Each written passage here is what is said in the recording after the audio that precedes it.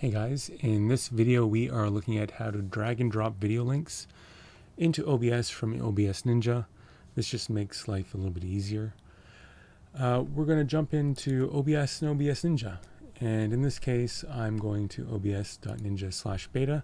This is the upcoming preview release. It allows you to get a taste of the upcoming features, and hopefully you can report any bugs you find.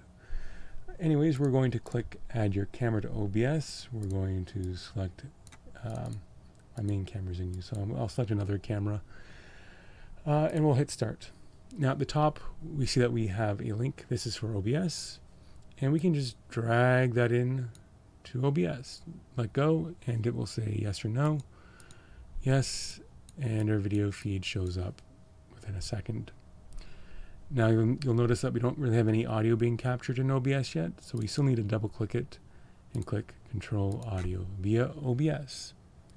And now we should have audio right here popping up with the label of our OBS.Ninja feed.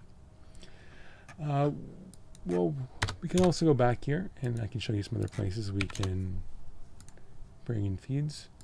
This page allows us to create custom links. I use it mainly for mobile to bring my mobile phone in, but this link you can give to a guest and they can come in with, let's say, a screen share or something like that.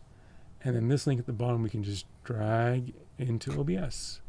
Hit yes, and boom, we have the screen share in OBS. We can then add audio and we're done. Another place that we can use this is we can close all this down. We can go to Add Group Chat. We can give our room a little name. And now we have a bunch of links. Now some of these we can, some of them we can't drag and drop. These two top ones are for inviting guests. I'm going to invite myself in with this top one here.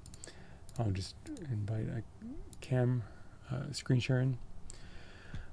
You'll notice that these videos, when they pop into the director's room, have a solo link. We can drag those in, and so the video appears in OBS.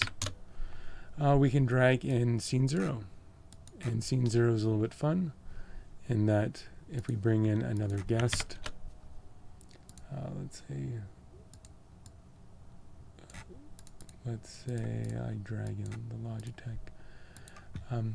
It shows up in this control room as well, but it also shows up automatically in the OBS as a mixed scene.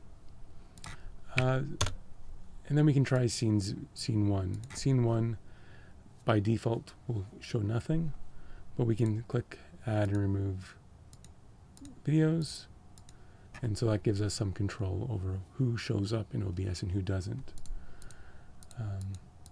That's kind of neat. So those are some of the options that you can drag and drop from OBS.Ninja.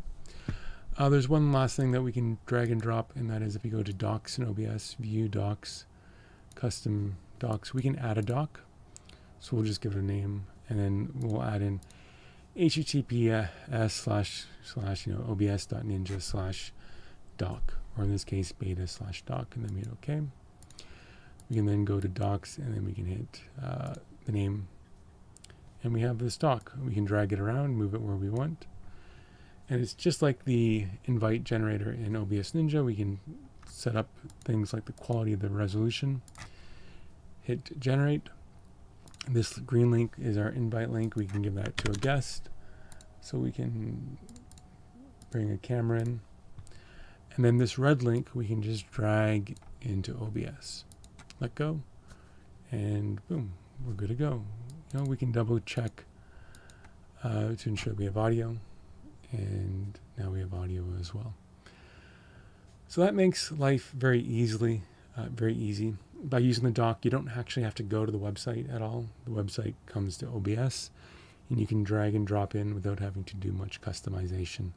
It's up to you if you want to add audio or not, but that makes life pretty easy, I think. Anyways, that's the end of the video. I just wanted to demonstrate how you can drag and drop and make using OBS.Ninja with OBS that much easier. And yeah, thanks guys. Stay tuned.